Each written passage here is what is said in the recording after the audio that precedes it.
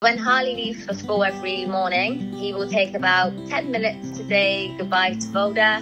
Throughout the whole day, Boulder will be sat at the top of the stairs waiting for Harley. The second he arrives back, Harley will run up the stairs and they give each other the biggest cuddle and kisses, and that's when their afternoon adventures begin. They love to snuggle up on the sofa and watch a film, share popcorn together.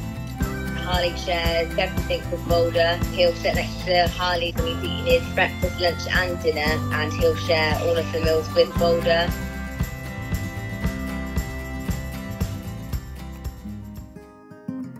When Harley was born, Boulder would watch over Harley all the time. When Harley arrived, we introduced him very slowly. Boulder instantly loved him. From then on till now, they've had 7 years together and their friendship just gets stronger each day. Harley loved to sit with Boulder at his desk, colouring in pictures, reading stories. That's you! Most days they would be dressing up as all different characters. Boulder loves the dress ups. He gets very excited when Harley dresses him up. He will happily sit there and smile away. It started with birthdays and now it was every kind of occasion.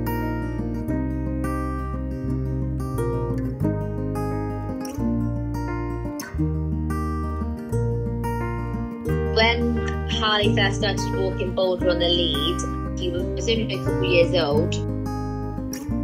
With Harley, because he was that much smaller than him, he had to be more gentle with him. He just allowed them to walk at slow pace together. When Harley first rode his bike, Boulder was there next to him. He's not that confident on his bike. We took Boulder and him out together and Boulder walked beside him as Harley rode along. It was really, really nice to see because having Boulder there made him feel that little bit more confident.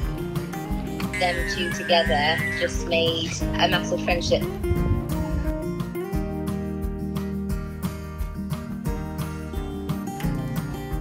We get it all the time with people crossing the road, walking in the opposite direction. I've even had someone pick up their dog before when me and Harley and Boulder have walked past, and it does really upset us because it's as if they think he's a monster when he's far from that. He's like a big baby, a big softie. He just wants love and affection all the time. He wouldn't hurt a fly. He's been very gentle with me his whole life, and that's why he's my best friend.